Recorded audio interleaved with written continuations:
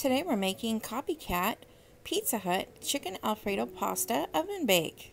Let's get to it. But before that, we would like to wish our dear sweet sisters in the faith, Gloria Lopez from Fresno, California, and Debbie Negatori from the islands of Hawaii, a very blessed birthday. Their birthday is Friday, March 3rd. Happy birthday, ladies. We love you, and we hope to meet you soon.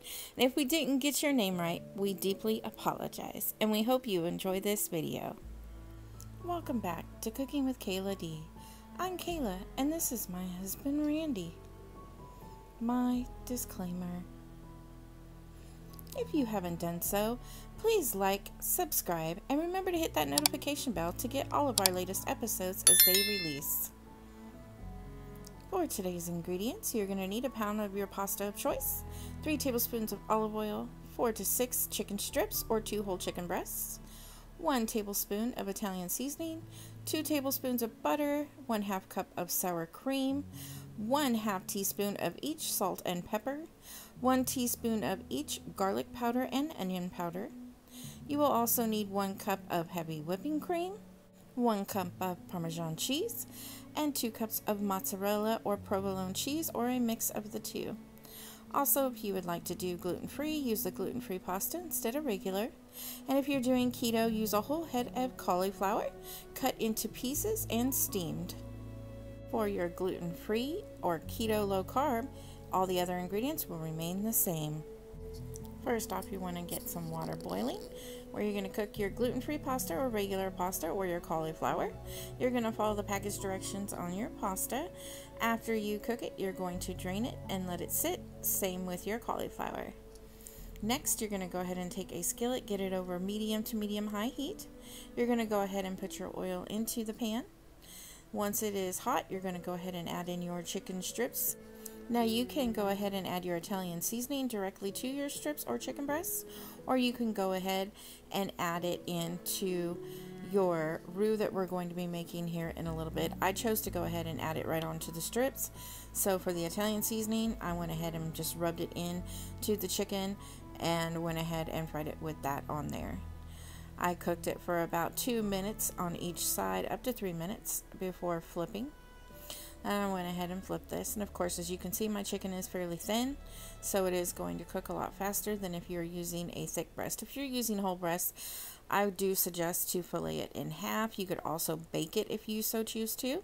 You could also buy a rotisserie chicken if you don't want to be cooking chicken, or buy the already cooked rotisserie strips that they do sell at the grocery store. I will leave a link in the description area if you want to try out those already cooked chicken strips, and also a link for the Costco chicken kebab chicken, because that would be absolutely delicious in this recipe. You want to make sure to check your temperature of your chicken and make sure it's at 165 degrees. That way it is fully cooked, and then you know you are safe to go ahead and eat it. So go ahead and remove that from the pan, and you want to set it aside. So as you can see here, we have our butter, we have our sour cream. I have got my salt, pepper, my garlic powder, and my onion powder separated and ready to go here. I've got my heavy whipping cream here, and I've got my Parmesan cheese here.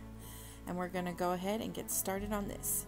You do want to reserve 1/3 of that Parmesan cheese for the top, and just use the rest of it to cook right now. So in that pan you cooked your chicken in, you're going to go ahead and melt down your butter right into that skillet. Now if you baked your chicken or bought store-bought chicken, at this time you want to put a tablespoon of olive oil into a skillet over medium to high heat and add the butter to it. And then you can continue as we are now.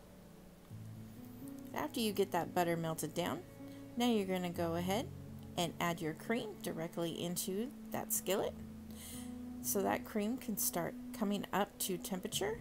You are now making basically an Alfredo sauce. So this is the sauce that is going to go ahead and top our delicious bake. Go ahead and whisk that around, trying to combine the butter and then of course all the deliciousness that was left in the bottom of the skillet from cooking our chicken, if you cooked your chicken. Once you have that all whisked in, then we're going to go on to our next step.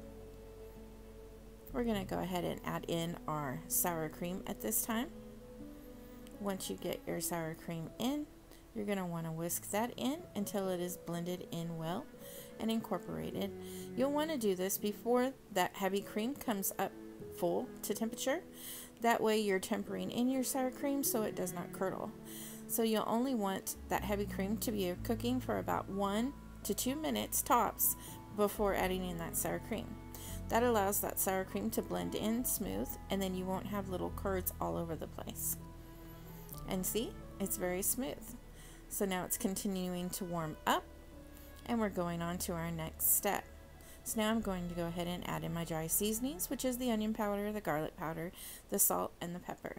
I'm going to go ahead and whisk that, and I want to make sure to do it well. That way it gives the salt time and the garlic and onion powder to dissolve into our delicious little roux here, or Alfredo sauce, however you want to say it. The pepper obviously does not dissolve, so you will always see your pepper. You can use white pepper in place of black if you so choose. Now you see our Parmesan cheese. We're going to set just a little bit aside. You don't even have to do a whole third cup.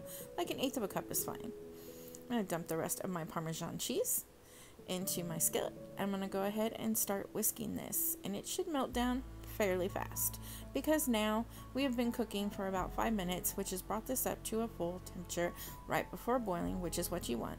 You do not want this to boil because you do not want it to scorch. It has dairy in it, and it will burn and scorch and be very, very nasty. You see the texture of that, how quick that melted? It only took a few seconds. So heat off, and we're ready to go on to the next step. You want to get yourself out a baking dish like the size of a round cake pan or a pie dish. You're going to want to go ahead and spray that down. I go ahead and put parchment paper on top of that on the bottom.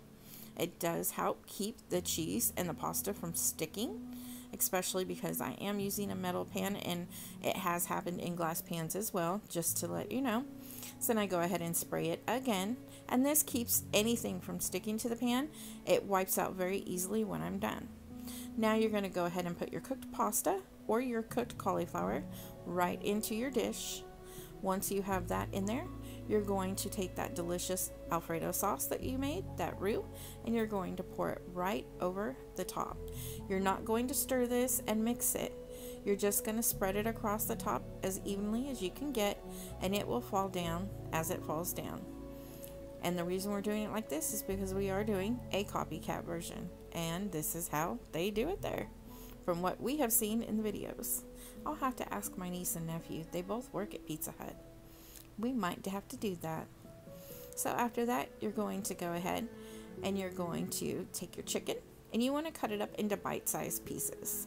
This is why I did use the chicken strips versus the chicken breast. It's easier to cut. I like my little scissors. I just cut those things up. I cut everything up with those things. It just makes life in the kitchen so much easier, and then I never have an accident cutting myself. I try to use knives as less as possible. So cut, and get that chicken inside your little cooking dish. And look at that. Those are perfect little bite sizes. Look at that. That's perfect. That's like a really good bite, actually. It's a pretty big bite. So it's good. So now you want to go ahead and you want to sprinkle your chicken evenly throughout your dish. I like to place it almost like I'm doing toppings on a pizza. That way it's kind of getting evenly around. So when I scoop it out, because you won't be able to see the chicken, everyone's getting chicken within their scoop, so nobody's lacking in the chicken area. Now if you are using rotisserie chicken, you just go ahead and cover it with your rotisserie chicken. And then also if you're using like the cooked chicken, you would do it just like you will here. If you bought the strips, which I will have a link in the description area for that, then you can go ahead and just cut those in half and then place those around just like we did here in the video. And as you can see, it's completely covered in chicken, which is so awesome. So now we're going to take our mozzarella cheese, and we're going to cover this with mozzarella cheese. Look at that. Yummy. So I will take the mozzarella, and you don't actually have to use the full measurement amount I gave you on that. You just put what looks right for your recipe on yours. You could also use provolone or a mix of mozzarella and provolone, just a good melting cheese. Even Gruyere cheese is a nice melting cheese. So if you want to like upscale it, go for it. Make it bougie. Whatever you and your family like, go ahead and do it. Now you're going to take that Parmesan cheese, and you're going to go ahead and just top it off at the top. You can also sprinkle some like Italian seasoning or oregano on this if you would like to, but I'm trying to stick into the traditional of the copycat from Pizza Hut. So we're just going to do it like this and get it right into the oven. You want to bake this in the oven for 375 degrees for about 15 minutes. It should come out like this and be nice and golden brown. Once it is out and it is cooled for 5 minutes, then you can go ahead and cut into it. I found using a serving spoon was the easiest way. I just went around the edges and then went ahead and scooped it out, and it came right out, and I will show you how it did not stick into my pan. It was just so awesome. And normally with metal pans or even with glass pans, pasta and cheese and stuff will stick really bad, and then you have to soak it and do all this scrubbing. But with this one you did not. As you can see, it did not stick, and that paper at the bottom will peel right out, and all that's going to be under it is a little bit of oil, so it's very easy to clean and wash. And there you have it. There's our copycat Pizza Hut Chicken Alfredo oven bake. Doesn't that look delicious? And ours ended up being gluten-free, so you can make this any way you choose: keto, gluten-free, or you can do a regular recipe. Stay tuned to the end of this video. We have some videos of Myrtle Beach, South Carolina, and also of a special friend that we found on the beach when we were walking this week. Now to the King eternal, immortal, and visible, to God who alone is wise, be honor and glory forever and ever. Amen. 1 Timothy 1:17. While we were out for a walk this week, we saw Miss Tarabella. This is one of our neighbors here at Blue Water Resort. It's her companion. She is the cutest, sweetest little fur baby you ever did see, and we just had to put a cameo in here of her. We love her so much. Here are also some starfish that were found on the beach. A few of them washed up. So we have a couple photos here that a viewer sent in. And a lot of clamshells. We just have a lot of activity going on here in Myrtle Beach. And also you'll see some jellyfish splattered throughout here, where some of the sea creatures and sharks and things have had a good time eating the tentacles off of them, and then the main body washes to shore. And of course we can't leave out the beautiful ocean. We hope you enjoyed your time here on Cooking with Kayla D. We ask that you would like, subscribe, and share our channel if you haven't done so already, and remember to hit that notification bell. For more delicious recipes, you can click the icon here on the right, and to subscribe to our channel, the icon here on the left. We hope to see you again soon, and as always we say, stay in that kitchen and keep on cooking. God bless until next time. Arrivederci.